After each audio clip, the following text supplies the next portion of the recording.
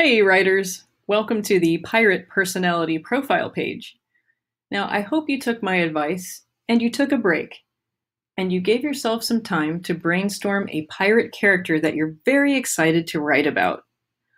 On this page, we're going to add more details to make that character come alive. We want to get to know him or her better as a person, or as a hamster, or carrot, or whatever you've chosen to write about. Now, for me, I really liked all three of our ideas: the traditional pirate character, the hamster, and the carrot. I've decided to choose Buccaneer Blue Cheese for this page.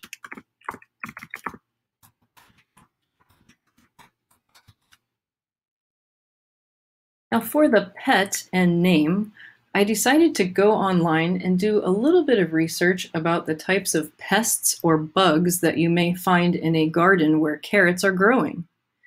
And I found a slug. And since slugs leave slimy trails wherever they crawl around, I feel like a good name is Slimy the Slug.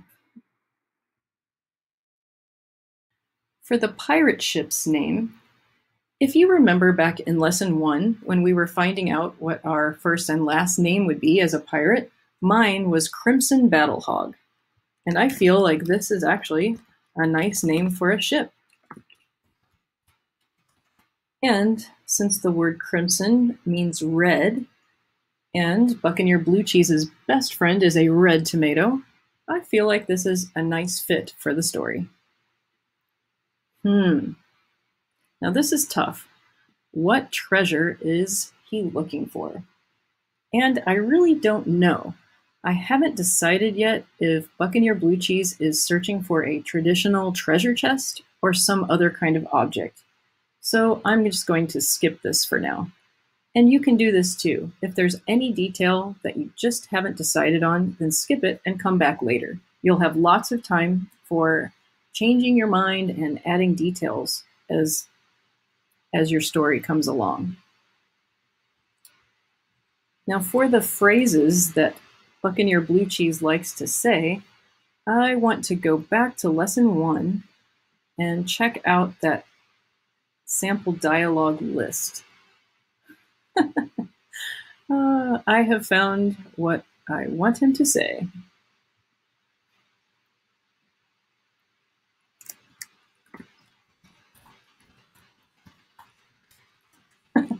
Slimy, slimy.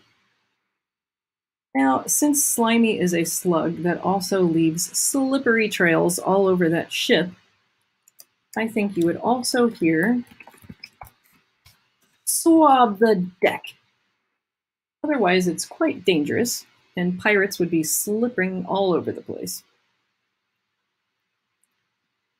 Now, for his best skills, I want to go back to this page. Since he's holding a sword, I bet he is a very good swashbuckler, and he's good at swashbuckling, which, if you remember, means to be a swaggering swordsman.